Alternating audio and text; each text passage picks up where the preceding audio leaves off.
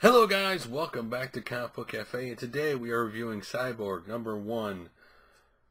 So, the whole point of the start of this issue of Cyborg is the fact that his powers are evolving. The problem is, his body are his powers. He's a cyborg, and he doesn't know what's caused these changes. So we start this book.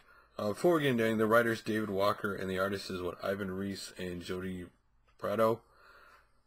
By the way, I love the art of this book. Great art in this book.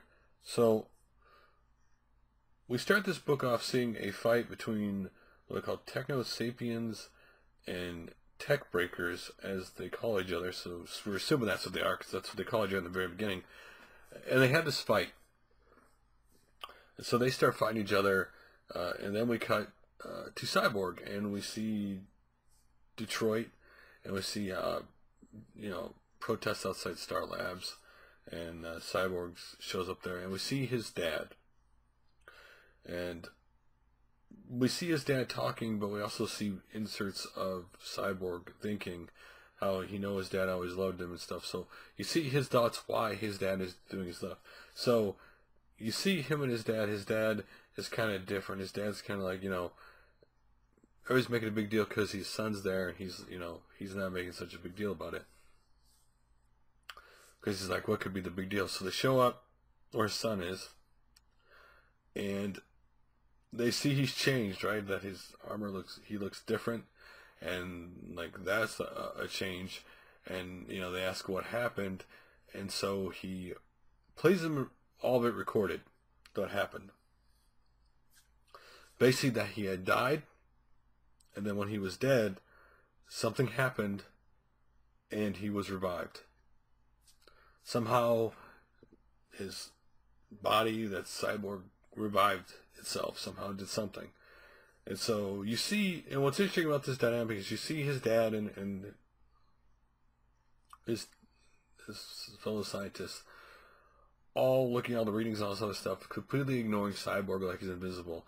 And Cyborg tells you a little bit about his past in his book, how his mom and dad always argued about him all the time, and how he's always felt invisible, and how he hated feeling invisible. That sometimes you'd rather feel like a monster, where people hate you or pity you, because at least then they're paying attention to you. And the girl, I guess, he knew from childhood, Sarah, is the only one who seems to care about him as a person. And the girl's trying to put the needle in to get blood, she can't, and he's trying to get his dad's attention, and he can't, and so he gets mad, and he shouts. And they look at him, and they're like, holy cow. And he changes, like his body has changed. All these weapons are forming and stuff. And they're looking at him, paying attention for a minute, and then they're going back to their stuff again. And so he just gets up and walks away and goes to find Sarah. And they're talking. He said he came back to find out who he was. And his dad's not making it easier. Because he doesn't know what's happening to him. Right?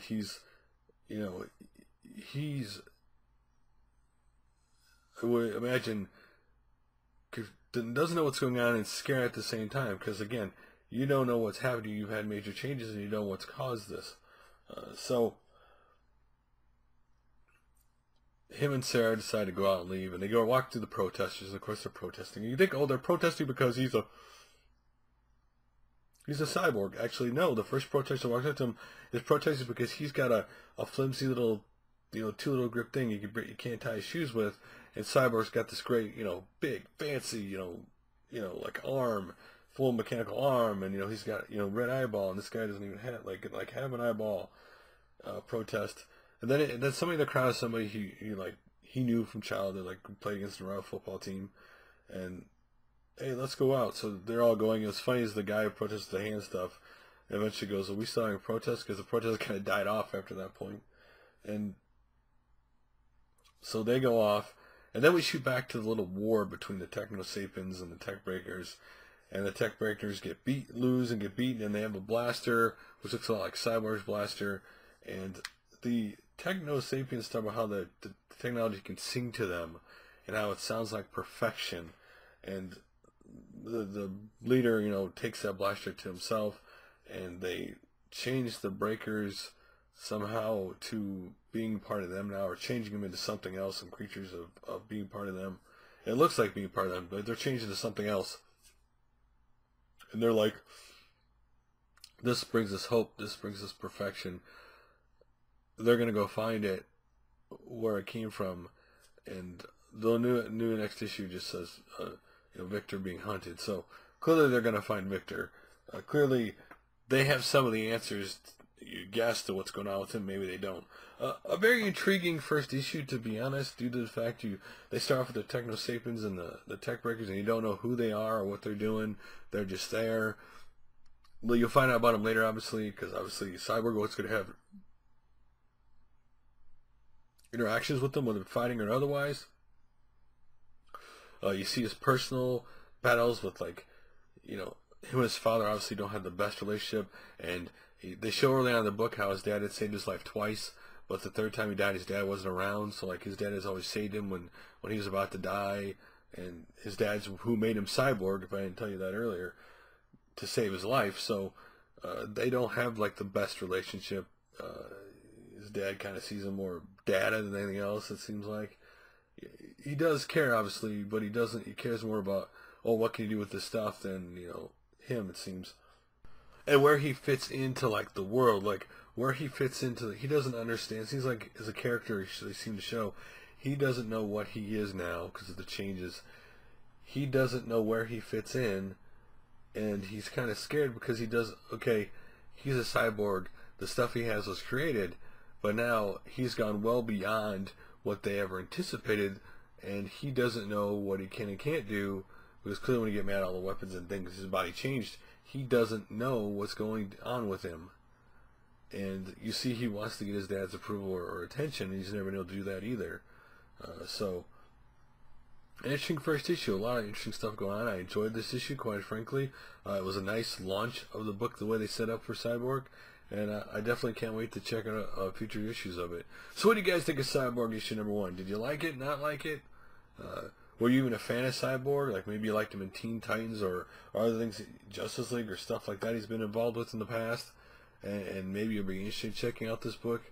Again, this is, of course, the new modern DC take on it, not the original take, obviously. Their ties, obviously, always kind of ties to the past, but not. But I enjoyed it. I liked the way this book was.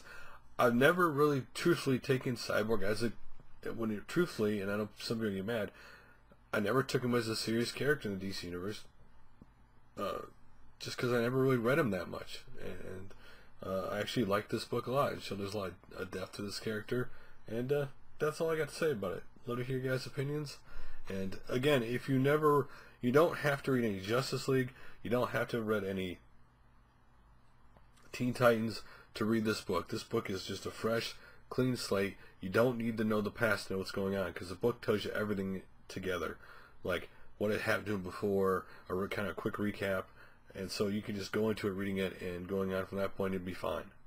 Anyway, thanks for watching, guys.